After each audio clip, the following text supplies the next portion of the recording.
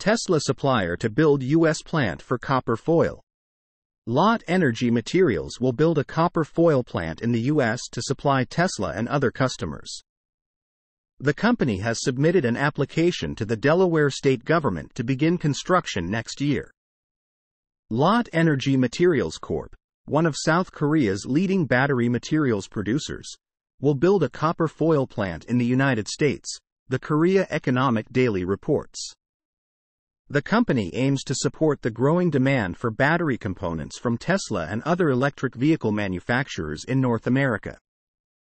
Last week, the company filed an application with the Delaware state government to create a subsidiary in the U.S., the source said. According to the information, the processing of applications usually takes 2 weeks. Lotte plans to start building a copper foil factory as soon as it receives approval, the source said. According to them, the company is considering Michigan, Kentucky, Tennessee, and Georgia as environmentally friendly places to locate factories. The company is already negotiating with some state governments about possible tax incentives.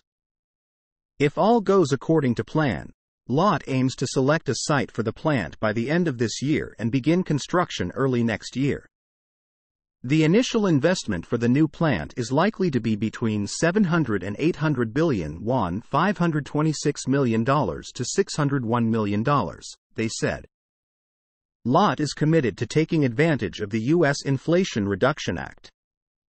It provides significant benefits to EV battery cell manufacturers in North America. Lotte representatives in the region said the company recently entered into a long-term contract with Tesla to supply copper foil. The company also said that its clients asked it to build a factory in the U.S. for closer cooperation, without naming the clients' names. Lotte's first U.S. copper foil plant is expected to initially have a production capacity of 30,000 tons. Then, it will be expanded according to demand, the source said.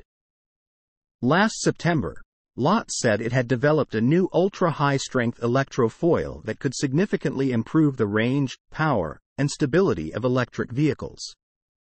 The U.S. market is critical to our global expansion plan, said Lotte Energy CEO Kim in July. Source. Reposted and summarized from Eva Fox at Tasmanian.